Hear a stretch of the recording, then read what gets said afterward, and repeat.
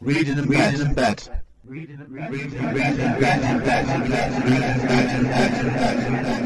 lurked in the shadows, waiting and hoping she wouldn't take a different route. This was her usual room. He knew that. He knew her. Ghost of Me, the new book by Amanda Steele, can be found at Amazon, Kobo, Waterstones, and many, many other places. Reading in bed. Right,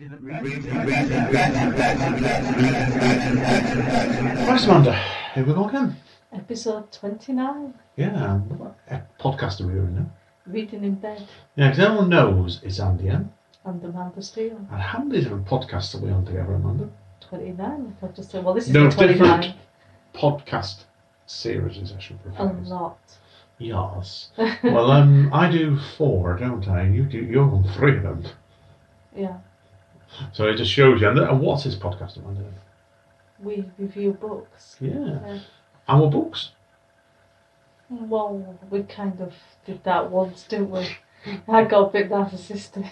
Yeah, on your own book, No, yeah. I wasn't reviewing it though. It was more of a reading. Yeah, of course, yeah.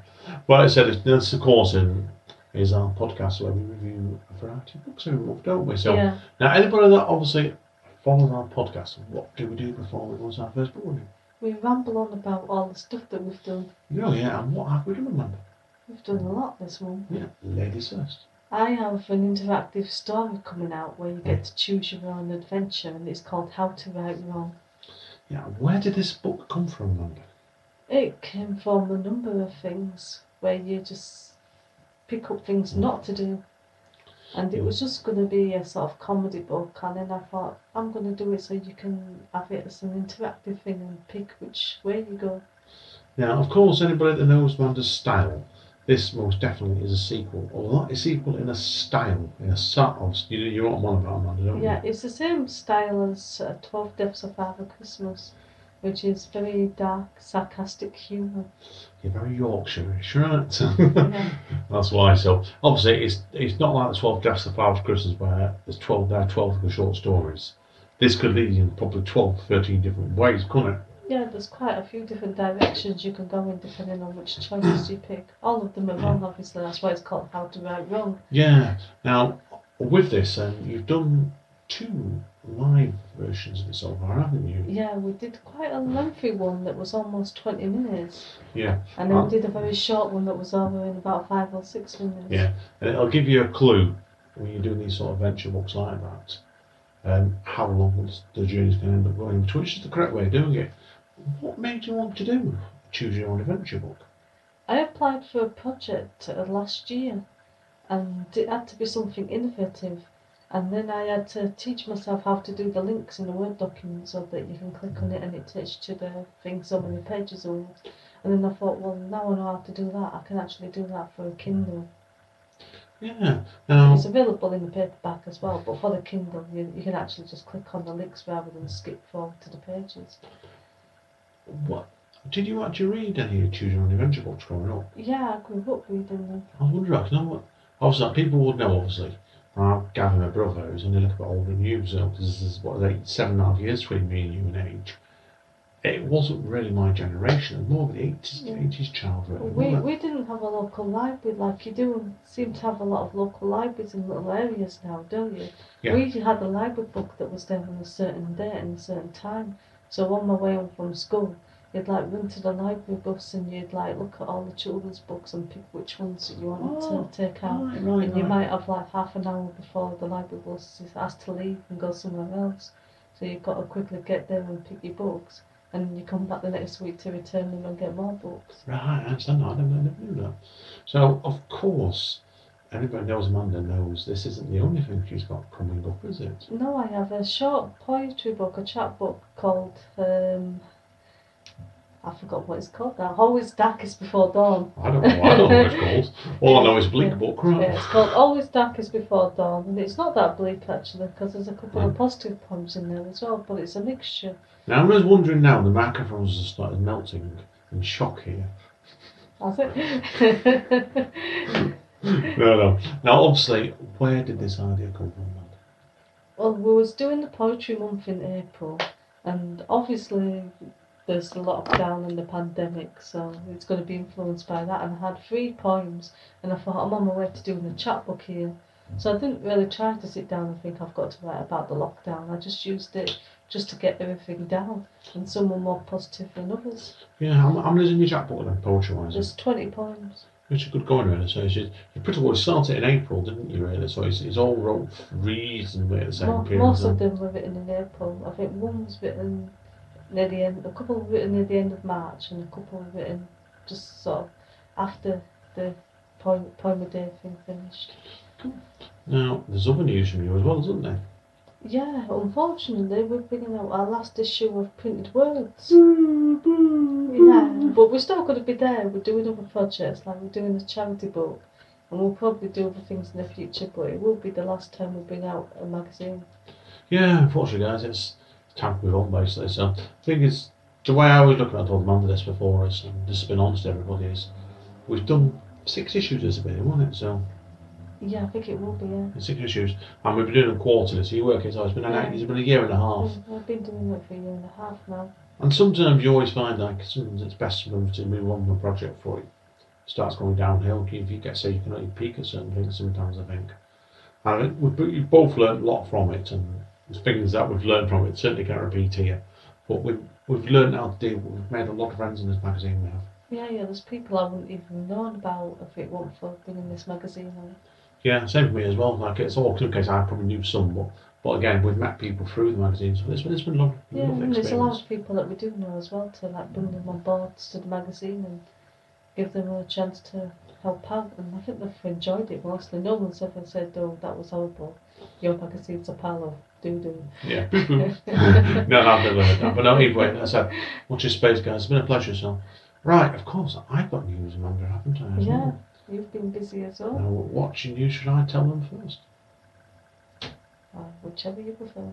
Okay, well, it's hard to believe, Amanda, isn't it? Like I told you this, that 10 years ago now, I did my very first book as poetry. Yeah. And I was going back for that was in March, just for the pandemic started up, and I was amazed how long ago it was. And I decided at the time, well, I wanted to bring a reissue of the first book because various reasons it dropped out of print on a couple of sites, and I was going to do like a big reissue of it. But then I decided, was it typical me this, Amanda, is it? To go back and re-edit the whole book basically and do some quite major re-edits in some places. Because it was, I think you find, don't you, when you go back to your first book, sometimes you look back in 10 years down the line and you go, why have I done that? Yeah. So what I wanted to do was, I wanted to look at things in a different way in the book. So I basically pulled a few poems out of it. And the book itself is now somehow 107 pages on Amazon. It was originally 50 odd pages, so I put in quite a bit of related material at the time. So. And you've learned how to put books onto Kindle as well, haven't you? Yeah, that was an interesting experience. That's for sure. So that was for sure. But no, that's been a pleasure. It was. I've really enjoyed doing it. The book's now out. Before the next podcast gets released, I'm actually bringing out a chapbook myself, aren't I? Yeah. Yeah, and I forgot the name as well. Was it Selected Scenes at the End of the World? It was something about the end of the world. I did the cover for you as well. Yeah, I think it was Selected Scenes from the End of the World. Now this one's, it sounds like I've just wrote this, Amanda, haven't it? But the title of it. Yeah. But the book itself is actually a couple of years old, where, because obviously like, when we're working from home now, because before I started working from home, I had basically 6 weeks when I couldn't leave the flat. I had nothing to do from work. I still can't leave the flat now, but like I said, I had I thought, it gave me a chance to sit down and go back and look at a few old projects that are incomplete. This one nearly came out with a publisher that thankfully showed the true colours, and I didn't release it with them. But I looked back at it and I thought, I can finish it. It was one of those ones where you looked at it and I could sort this out with a couple of weeks, and I did. So they're all like tiny little poems, most of them under 10 lines. And it kind of follows on from like, Streets All We Can See book. I almost read that book. These are all very tiny poems again, but all linked in together. It was 13 if memory is correct, where all looking at the end of the world. Not like trying to stop it, just people, human reaction where they're accepting it and trying to just live the life basically. That's what comes next. So. And I've got other stuff on the way as well, haven't I? So in June and July. So. Yeah, there'll be more to come. Yeah, plenty more, because when we're still under lockdown, but I've got time for writing and sorting bits and pieces out. But anyway. So now we're going to start talking about a book. Yeah. This is called Reading in Bed. Yeah, not waffling in bed, right? So, okay, Mandy.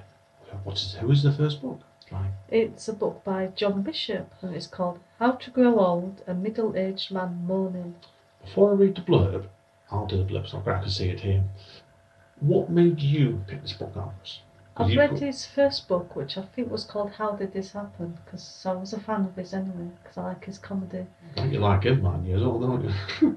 Not like that, no. He's a bit of an idol to me, actually, because I know he's gone into comedy and I'm writing, but he's got into this quite late, so I do look up to him, because it's just shown that it doesn't matter like what age you get into whatever it is that you want to do. Yeah, if you're good enough. It's never too late. Yeah, if you're good enough, you're old enough, whatever age, yeah. Right, I've got the blurb here, okay, so I'll read the blurb. How to Grow Old is a stupid title. Well, that's true. Because the answer is obvious, don't die. Provided you don't die, you're growing old.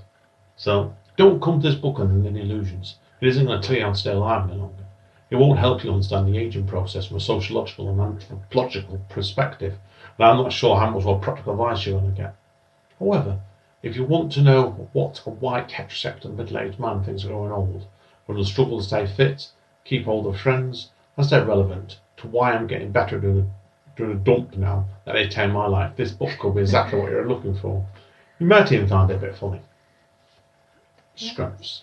Okay, so I like the fact that it starts off and he actually admits to having a ghostwriter. So a lot of people would just pretend they'd written the whole thing themselves. Yeah, we talked about that, we were talking about that, but you said already, didn't you, you could feel from the beginning of it, couldn't you? It seems to be more of a, just like he's put out his ideas to the ghostwriter and then he's typed it up for him, but it's still John Bishop's voice and his words, just maybe tidied up a little bit and then typed out because he admits he's not great at typing, which is fair enough. Yeah, it felt like it all along really, and I've got faults with the book, I'll be frank, but it's one of those books where it's an easy to read book to you straight away, I think. What do you think then? What else did you like about it? There was some stuff I could understand. Obviously I can't relate to all of it because I'm not a middle-aged man. I am, but I'm close to becoming a middle-aged woman, so I can still relate to some of the bits, but not specifically the male bits. He's 52, 53 is hereditary, wasn't he? Yeah, so I'm 48 now, so I'm heading into that area myself. Yeah. Well, was there any bits that you liked? Particular stories you liked in it? I really like the way all the stories are told. There's nothing where you think, oh, that's fantastic, but he's a very good storyteller, and he can make anything sound interesting, I think. I found it was one of those ones where I'll come into some of the faults more, but my favourite story in the book was the one about his mates came to watch him in Edinburgh. Yeah. That was the funniest scene in the book for me, where, and there's nothing to hide in that one. They started, they filled up half his first audience in Edinburgh Fringe. Yeah, and they meant well, but they just kind of made things worse. Yeah, they started shouting out, "Why did you tell this story?" Yeah. And he lost his audience and basically after that. So I can imagine my family doing that. Coming to see me and like my mum shouting out, "Oh, that book's not very good, is it?" or something. Yeah, knowing your mum, yeah. Sorry, Owen. Yeah, I can agree with that one. So yeah, but that was one, and that was really funny. I felt the most engaging story when he went abroad was at Thailand with his wife. Yeah. And she basically they ended up coming back, didn't they, in the back of the van because of various problems, and they weren't sure they were going to get shot or something or kidnapped. Well, it sounded like he tried to make a good holiday for her, and it just all went wrong. And when they got back, she broke a leg or something, didn't she? So. I think she broke an ankle or a leg while she was over there. Yeah. On top of everything else that happened. Yeah. I found that really engaging, but not funny. Yeah. And so anyway, is there anything else you want to say about the book, strengths-wise? No, I don't think so. I've got a few things I want to talk about with you on the possible weaknesses, okay? I was surprised how little the book made me laugh during the time. Yeah.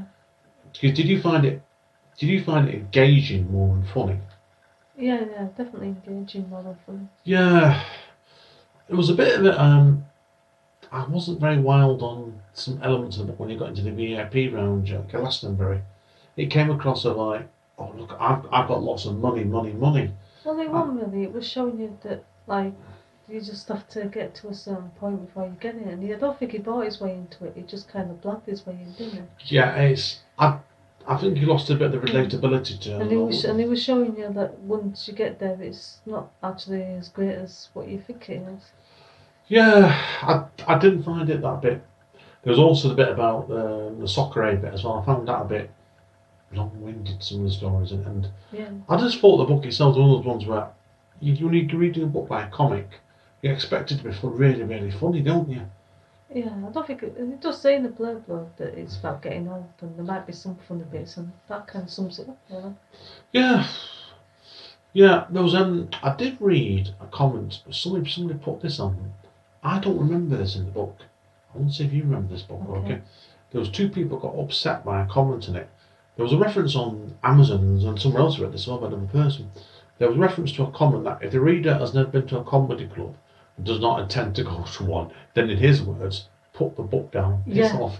I do remember that. I don't think it said piss off, but it did say like put the book down because the rest of this isn't for you. I was like, well, fair enough. Yeah, that all seemed to upset somebody in Amazon. And I didn't remember it, I'll be frank. Yeah, I do remember that bit. If it had been me that I remembered, I perhaps wouldn't have been that keen on that either. Yeah. It was, if I'm honest about it, tell me you agree with this. I saw it as a sort of thing you can read on holiday, really. Yeah. It's a holiday book, really, if you're going to sit by the beach, that sort of thing. Somewhat gentle and easy to read. Would you call it a masterpiece? No, but it was entertaining. It did its job, I think. It didn't offend me, Yeah. okay, so it was okay. It was okay. I've read a damn sight bloody worse reading in bed. So, Mark's time, and what are you going to give this out of 10? Okay, so I'm giving it 8 out of 10. I'm going to give it 7. It's a recommendation, but it was okay. Okay. Nothing more. Right, guys. Sorry for the waffle. With part 1, isn't it, Amanda? We've gone on for a while here today. Yeah, so part 1 always goes on longer. It'll Yeah. get shorter, I promise. we hope. Right. Okay, guys. We'll take a quick break then. See you all in a minute. Bye. Bye-bye. Reading in bed. Welcome back to Reading in Bed, episode 29. Yeah. I can't believe it's 29 episodes now, Amanda. I know. I know, guys, listen. Cut the waffle. Right, this time, start off with part 2. I know it's your book this time, Amanda. The first of your 2 books. Yeah. What are you going to read? So this is called My Lies, Your Lies by Susan Lewis. Okay. And I'll read the blurb. Yes, please. Jolie tells other people's secrets for a living. As a ghostwriter, she's used to scandal. But this just might be her strangest assignment yet. Frida has never told her story to anyone before, but now she's ready to set the record straight and to right a wrong that's haunted her for 40 years. Frida's memoir begins with a 15-year-old girl falling madly in love with a teacher. It ends in a way Jolie could never possibly have imagined. As the story unravels, Jolie is spun deeper into a world of secrets and lies, delving further into Frida's past. Jolie's sure she can uncover the truth, but does she want to? I've got a couple of questions in this book, honestly. The perks is sometimes, guys and girls, when we're doing novels, we know each other's read something, but I couldn't ask you what told you what that book was until you told me then. But what I'm interested in knowing is, first of all, this book is, where did it come from? This was a pigeonhole book. I hazard a guess what drew you to this book. The ghostwriting bit. Yeah. Now, there's nothing to hide on this one, Amanda, is there? Because people know you did an audition fairly recently for ghostwriting. Yeah, I did a didn't you? paid trial. I didn't get it for various reasons, but I learnt a few lessons, which is the whole point of it sometimes, I think. And I also did a course that I got a certificate for with a merit. Yeah, and so I can hazard a guess why that's what drew you to this book straight away. Oh, it's a fiction book, isn't it, about ghostwriting and choices and stuff like that. So, okay, what did you like about the book? Okay, so it starts off promising. Obviously, like I said, I was interested in the ghostwriter character. And then there's a lot of flashback scenes to the student and teacher relationship back in the 60s. And you can see that it's going to head into a way that's not allowed. Yeah, head into dodgy stuff, isn't Yeah. it? Yeah. Right, okay, so what else do you want to tell us about the strengths of the book then? There must be other stuff, I'm guessing. Yeah, the first half was actually much better than the second half. It was like somebody took over writing, like maybe they had Like a the ghostwriter. ghostwriter. Really? In the second half. Spoilers. Spoilers. All right. Now, how many days? Obviously, with Pigeonhole, and I've never read it. You get given a chunk every day. You've got to read, haven't you? Yeah. Now, how many days did this book get spread It's out? about between 10 and 13. I can't remember exactly. So it's a fairly reasonably long book, then, basically, wasn't it? Yeah. So I'm going to have to go into spoiler zone now Anyone wants to to? tell you where Yeah. the bits I don't like. So that's the weaknesses. So anyone who doesn't want to know the weaknesses, skip about a couple of minutes, okay? Right, so Frida, who's hired Jolie to ghostwrite, actually turns out to be the sister of the teacher, where all along you're thinking she's the person that's had the affair. Mm-hmm. And she's trying to get revenge on Jolie's mother, who was actually the student back in the day. So she somehow managed to find her daughter, who just happens to be a ghostwriter, to hire her as a ghostwriter to write a mother's story, thinking she's writing Frida's story.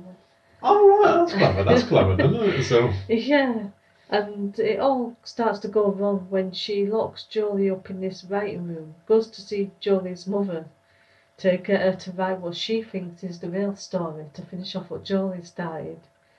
And then Jolie tries to escape, thinking that she's going to be there forever. And she falls from a tree, nearly dies, and then it gets really stupid when the whole family sort of take Frida in, even though she's done this and caused this to happen to Jolie, who's like the mother and the brother, who turns out this is getting confusing now. The mother, who was obviously was a student, and the brother, who turns out to be the son of Frida's brother, who ended up killing himself when he went to prison for having an affair with the student. Which is why Frida wants to get revenge, and they all take her in and just forget that Jolie nearly got killed because of this, which seemed a bit far-fetched. And the only person who seemed slightly bothered is Jolie's husband, like, why are you all acting like this? It's like she nearly killed my wife. I'm speechless. I really am with that. So that kind of let it down as well. Was it a lot or just slightly? It just felt so unbelievable. Like, oh yeah, well, you nearly killed our family member, but well, it's okay, we understand you. You're just a bit eccentric, that's all. Was this by a major publishing house, this book? I can't remember who published it. I'm surprised that they let them get away with that, to be honest, yeah. So obviously, for that reason, I didn't find many of the characters that believable. Yeah, I can just believe that straight away. It just gets a bit. It sounds like one of these little books. What I can make out there is it got off to a good start. Yeah. And they had the ropes on the hole nearly, didn't they? Yeah.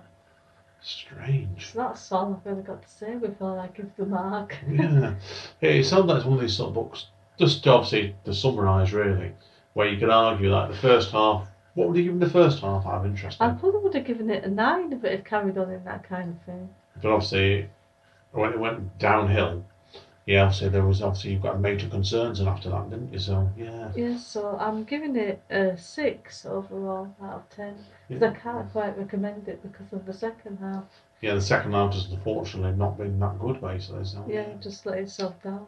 It's unfortunate. I think there's a lesson to be learned from this, really, isn't there? Sometimes when you're doing a book, basically, did it feel like the writer was winging it to a degree, then, didn't it, in the second half of it? Yeah, it just felt like a complete different writer, like I said, like a ghostwriter. Yeah, it does sound like to me. Tell me if you agree with this, where they had the first half of the book plotted out. Yeah. Then it seemed like something went wrong with the plotting on the second half. Why they went down that direction? Yeah, everything seemed believable until they all started welcoming Frida into the family, despite what she'd done, and just forgive her. Like, oh, you almost killed me, but it's all right. We understand you're just a bit eccentric. That's just how you are. Yeah, it's unusual. That's why I'm putting it to you. Oh dear. Unfortunately, guys, he does have a book sometimes, Amanda, that doesn't it? Really, sometimes where he doesn't lose in the second half. And it sounds like it could have been an interesting book if it carried on doing what it should have done. So. But hey ho. Yeah. So time for the next part. Okay. And dun dun dun dun dun dun dun dun dun dun. Exactly. That's a clue. I can't do the rest of the thing. No. Right, anyway, guys and girls. Right, Amanda, should we go and wander on? Yeah. Okay, guys, watch your space. See you in a minute. Bye. Reading and bet.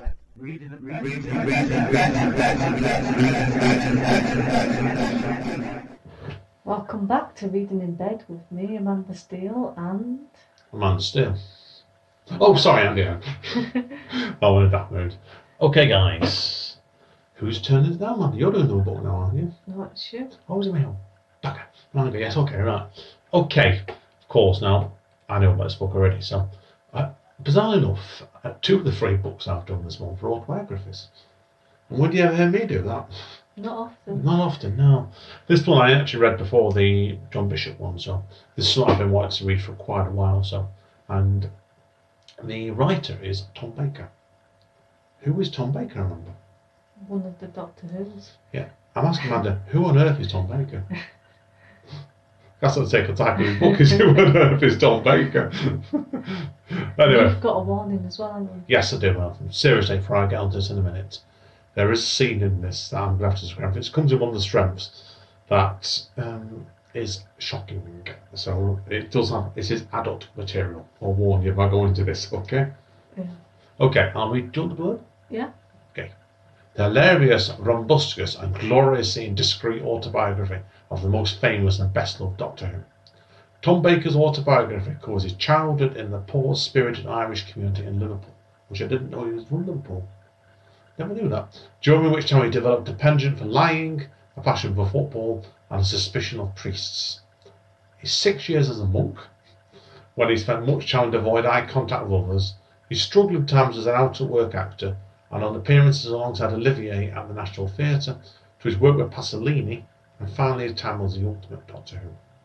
Far exceeding usual expectations are actually autobiography. Who on earth is Tom Baker? He's a blackleg comic scream.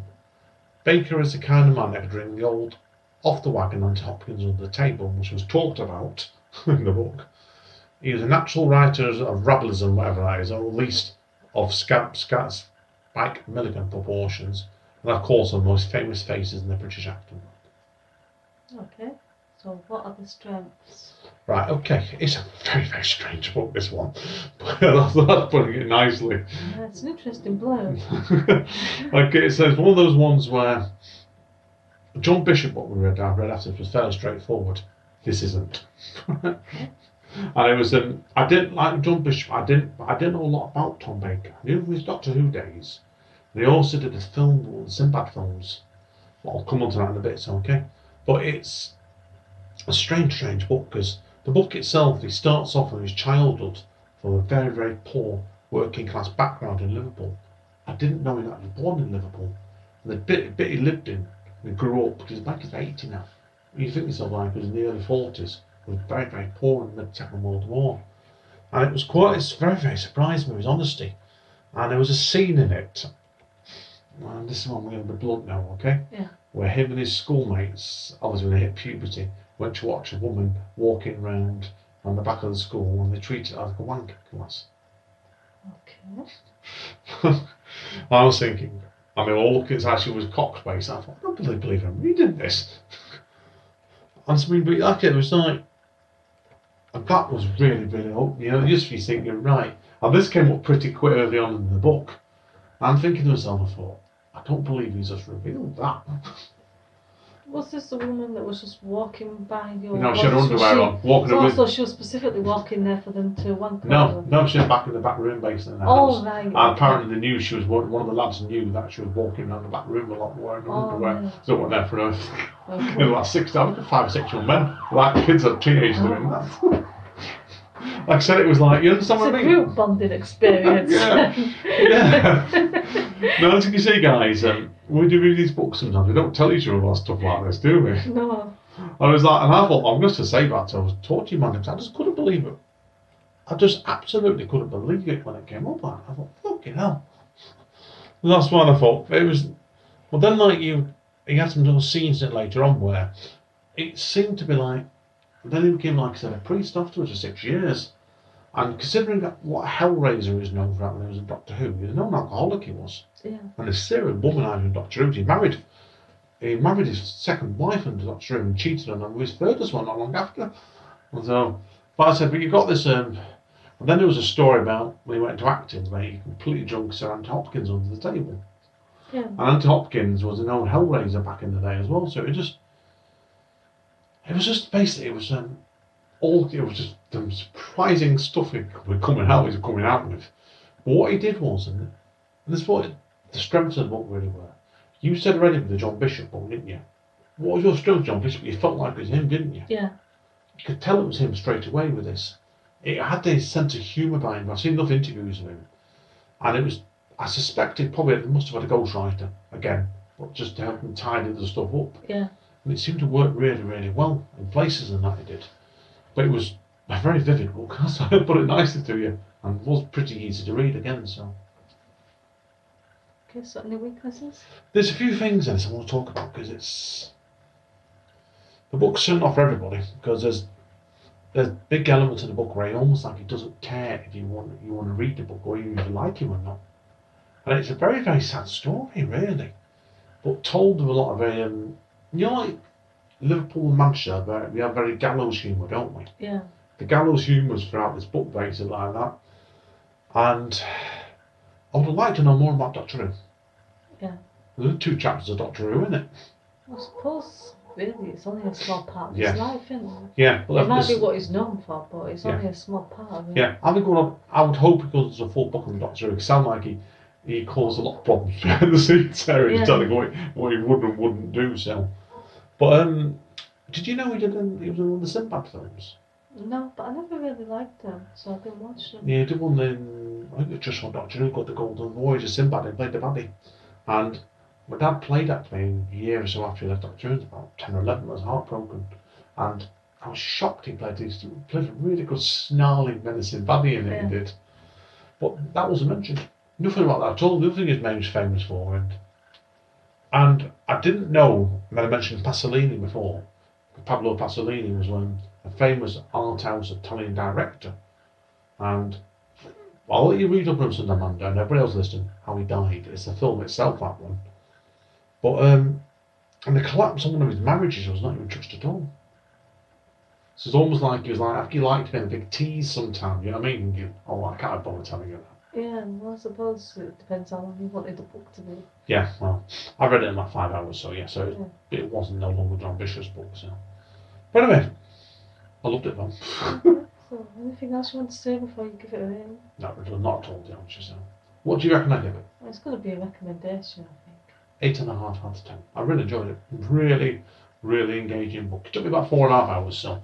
But, no, I'd like to have more, but what's the word, Amanda? It is what it is. Yeah. Right, guys and girls, that's the end of part 3. I think the next part's going to be something a bit shorter, Amanda, isn't it? Yeah, we've got an anthology. Yeah, so that's the clue. Short. Anthology, isn't it? So, see you all in a minute, too, okay? Bye. Reading in bed.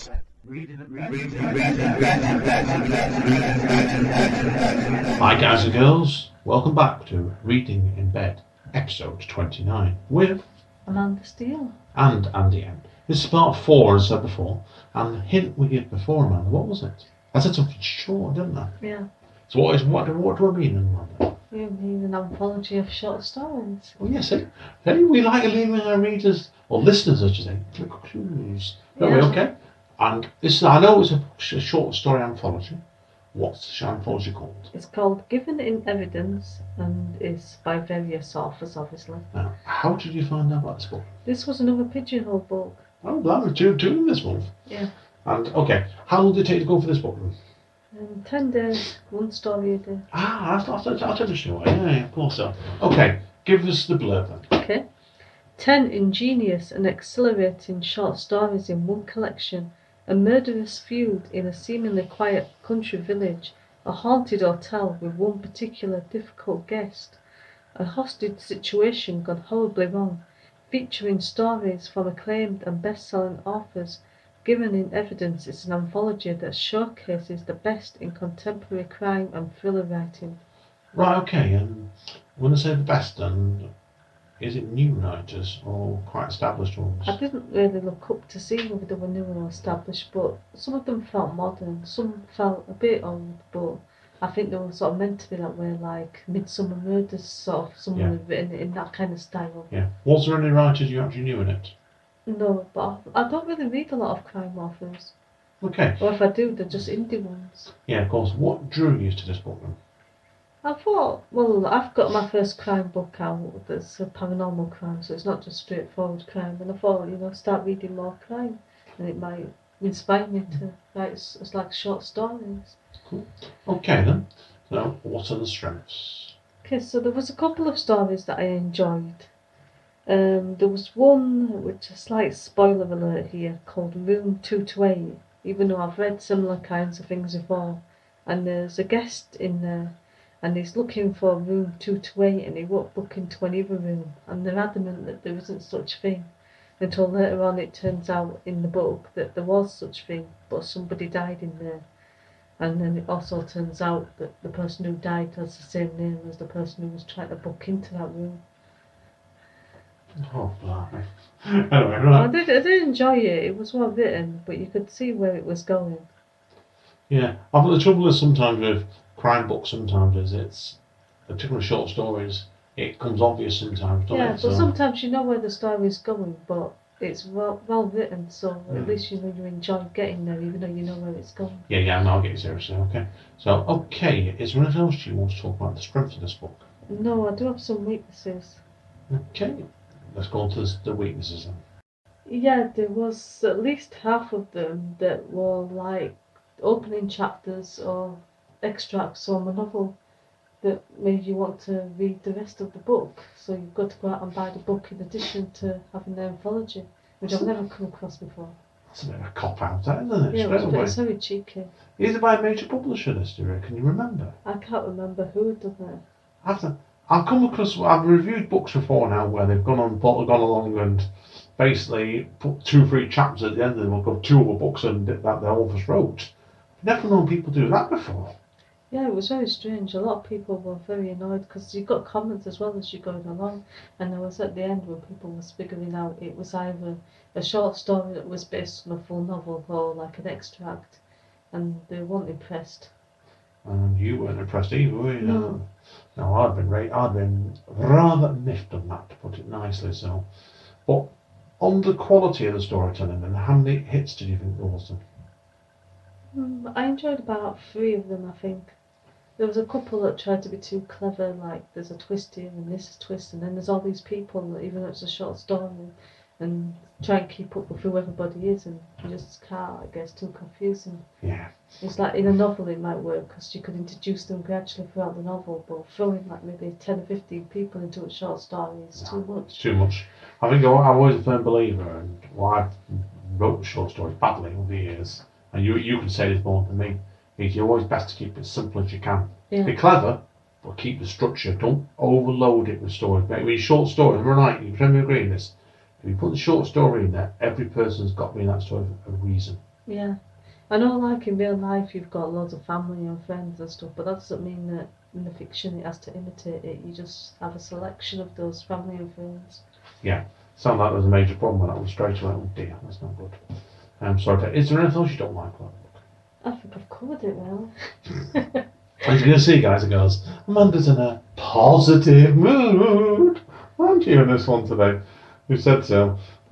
Now, let me have a guess. Let me pause for a second. Let me try and work out. We're looking at Amanda now. You can't see this, obviously. This is the video audio podcast, but we're looking at the video wise. I reckon she's going to give this 9 out of 10. Okay, so there were a few I might have given 7 or 8 to separately. Can you remember which of those stories were, seriously? There was the hotel room one, even though it was a little bit predictable. I can't remember the other 2. Overall, obviously, I'm rating the anthology as a whole, so I have to give it a 5 out of 10, unfortunately. Oh yeah, that's not good at all, that one. So it's unfortunate that guys and girls, but there's a lesson to be learned there, Amanda, basically, isn't it, from publishers. If you go around doing stunts like that, and then if you bring another book out a year later, an anthology, what are people going to do that know it? Yeah, they're just going to think, well, no, because it's not an anthology.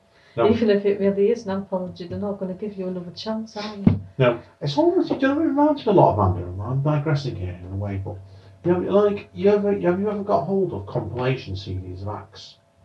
Yeah. Sometimes you get a lot of compilation one by a label. They're all along for tracks along by the album, by the artist, one for each album. This feels like it's that nearly, doesn't it? Nearly. Yeah. I'm glad I didn't pay for it. If I'd paid for it, I wouldn't have been happy. I mean, a bit of book, it might have gone out the window, basically. Yeah. And the Kindle had been like, delete annoyed, yeah, so. Fortunately, guys, so it's 5 out of 10 on the beta, wasn't it? So, Yeah. it's fortunate, guys, it's not a recommendation. So anyway, guys and girls, that's it for part 4. Where are we going next, Amanda? We're getting all poetic next. Yeah, we haven't done this for a couple of months, have we? Poets Corner, so. No. I like to finish it off with Poets Corner, so. And hang around. We'll see you all in a minute. Take care. Bye. Bye. Reading in bed. Welcome back to the last part of Reading in Bed, episode 29, with me, Amanda Steele, and... Me and you. Right, we're on to Poets Corner today again, Amanda, aren't we? And I said, Yeah. I haven't done this in ages. I have not done Poets Corner in ages, and I picked up a Kindle book because a friend of ours bought a book out a couple months ago now, and I knew about it, and I wanted to review it last month, but I didn't have a chance. So, and I've got to give an adult warning on this one because this book does cover adult material and does have a bad language in it. Well, I think by now the whole episode has an adult warning. Yeah, there's several topics in it. So, okay, what do you want me to do, Amanda? First of all. Is there a blurb? Yes, but I tell people who the author is first, haven't I? Yeah, that's a good idea. Yeah, it's by a lady called Alicia Fitton. I've actually interviewed Alicia last year, was it? I Before. think so, yeah. It was a bit back. It was relatively recently. So I did have a split. I interviewed her. I don't remember someone suggesting to you, but I can't remember how long Yeah, it was our friend Janie Colburn. Yeah. I knew Janie, who I also interviewed for Spoken Label. I think I interviewed Alicia about a year ago, and she's brought out a poetry collection. It's I think it was a chapbook basically. I think it had 22 poems if my memory is correct. So, do you want the blurb? Yeah. The blurb is this. This debut collection from Alicia Fitton is a lyrical exploration of the lies we tell ourselves about the sex we want and the people we long for. Her work flits like a summer romance telling stories through snapshots of erotic desire, wish fulfillment, guilt, and the resulting heartbreak. Each poem is personal and intimate, inviting the reader into an emotional journey fraught with jagged edges. That's a good blurb, that, isn't it? Yeah. Right, I said, okay. Also, a bit more on the blurb here, I'll tell you, remember some of it out. Perfect anybody who wants to fall in or out of love. What do you want to start with? With the strengths? Right, okay. I'm gonna do here, Amanda. I wrote down, I'm going to do an extraction of 3 of the poems, okay? Yeah. And can I read these out to you and we'll talk about them? You tell Okay. me what you will think on the scene, okay? I'll do it that way. Yeah. Right, okay, well, we were working out before. I know. Do you remember the first time we met Alicia? I don't remember. I remember the first time I saw her reading out, but I don't Yeah, remember the first that time. was I got talking during the podcast a bit later on, but first time was when we were. Do you remember how terrified she was? Was it when you was interviewing her and I turned up at the last Oh, point? no, that was before. We'd seen her read over at a night called Word Central and managed to twice. Yeah. Or maybe 3 But the times. first time I met her, I think, was then. Yeah. And you Well- was trying to drag me into the podcast, and I don't like being dragged in. You were sat there giggling and tormenting me, yeah. Now, the first time I remember Alicia, and there's a good example to do a comparison with Amanda here in this, is she got called up at the end of right at the bottom of a big reserve list for Word Central. Yeah. And she went on stage and she was physically shaking because she hadn't expected to get called up. And do you remember the first time you were like that, Amanda? How nice, speak easy, weren't you? Yeah, I think I was much worse. I don't recall her shaking, to be honest. Yeah, I think it's weird when you're doing it yourself, it's a different ball game, isn't it? So, and it's like in Alicia's case, then she read the time so often, definitely one after that. And our friend Janie Colburn told me, Andrew, interview her. She's that good. And Because I remember, I think Ruth was at the other side of me, and Janie was there. Yeah. And I think Janie was trying to get your attention, so I had to nudge you, and you were like talking on. Yeah. Like she was going, interview her. yeah, okay, that's why I tracked her down. Yeah, Yeah. it was interesting really because like, when I read this book, you always look back at it and you see people first time how terrified they are. But in this case, this is a quietly confident book. So, okay. The bits of the book is filled with emotional journeys, and there's quite a lot of sexual tension in this book. So that's why there's an adult warning with this book. Yeah. Now, the first piece I want to read the part about is from a poem called Pretending, okay? Okay. So, I'm not reading Alicia, for Alicia's respect for her, I am not reading out the full poem any of these. These are all extracts. And this is the last 6 lines of the poem, and I want to see what man thinks of the technique is. So I think this is well wrote. Okay. And this is a symbolism of talking about, like, I think the narrator is a nightclub watching a woman dancing on the dance floor. Okay. The fuckery smile, the just us wink, lead you down a well-lit path. The shadows thin, but still you dance. We can see you flirting. We can all see you flirting. So I like that. Do you like the repetition at the end of that? Yeah. It's really clever because the full poem is basically making it sound there's one person looking at it. Yeah. And by that we all, it symbolises everybody knows what this person's like. Yeah. And I thought myself, it gives it a different sort of focus at the end of it. Yeah. Now, what do you think about that for writing wise? Yeah, it's good. I think it's, yeah, I liked it because I felt it changed gears from what we write at the end of it. It changed the focus of the poem, and I thought that's good writing straight away. And there was another piece of mine that's a favourite of mine as well, called Radio Silence. And this is different to Pretending in the sense of Radio Silence set in a busy bar club, I guess. This is at home, dealing with silence and different sort of atmosphere together. So I'll read out to you. I think this was the last 7 lines again, okay? The airwaves crackle with restless energy, the static of hungry expectation. The length never stretches on and on, waiting for the elastic to snap, waiting for you to come back to me. Do you like the elastic band there? Yeah, I like that. The elastic band's a really clever image on that. That's what Alicia's very, very good at. She has these slight undercurrents in the images. And elastic band's like it pulling the person back. It's suggested to me in the piece either they'd split or there was a rebound going on in it constantly. Yeah. Very on-off relationship. And I liked about it with this was. And there was a lot of very, very, very restless energy in a lot of these poems. And I think that's what Alicia's really good at, is characters. We published one, didn't we, over at Printed Words, and I remember that one had a fantastic character which is in this book. Don't ask which one. But there's a like in this book, but there's a lot of lonely, frightened narrators in this book. A piece like the companion piece on Friday Night, there's also 1 or 2 of them that are really, really erotic, like Flight and Run Dry, which I think I'm completely the wrong person to judge because I don't necessarily get my head around erotic poetry very much. I think I know you write it, but not in like an arousing way. Mine's more like a taking the piss kind of way. Yeah, hers are very, very sensually work. And I think I'm probably the wrong person to judge content-wise on those pieces. But the technical ability in work is brilliant and it's very, very understated.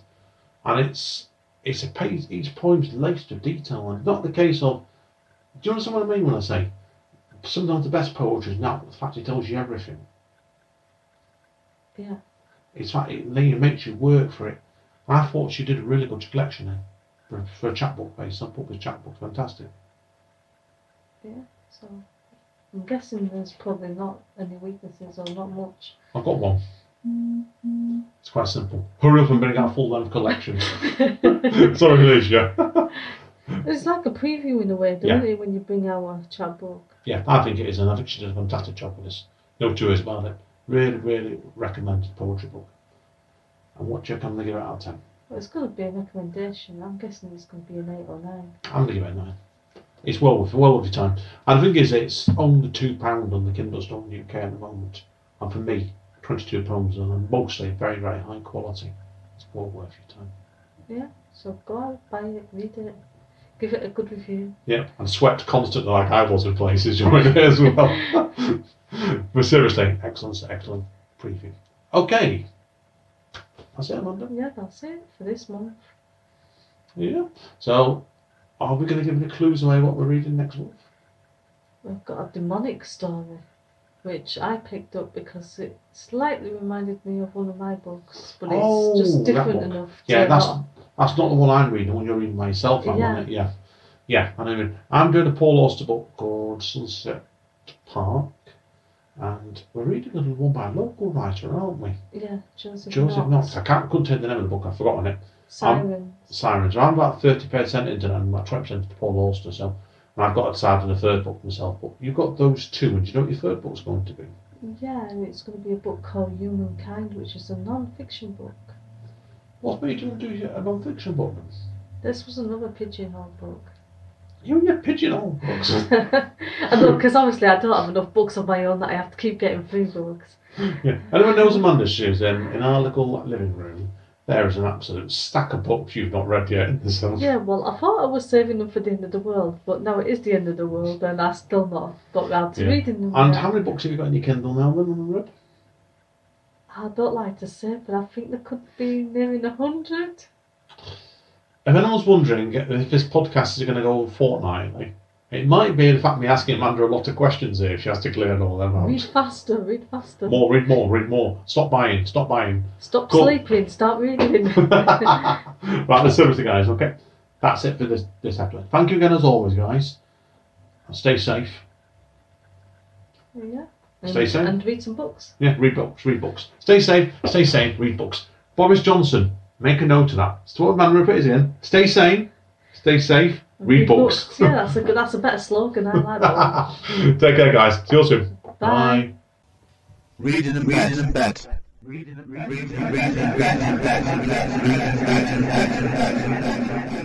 He lurked in the shadows, waiting and hoping she wouldn't take a different route. This was her usual room. He knew that. He knew her. Ghost of Me, the new book by Amanda Steele, can be found at Amazon, Kobo, Waterstones, and many, many other places. Reading in bed.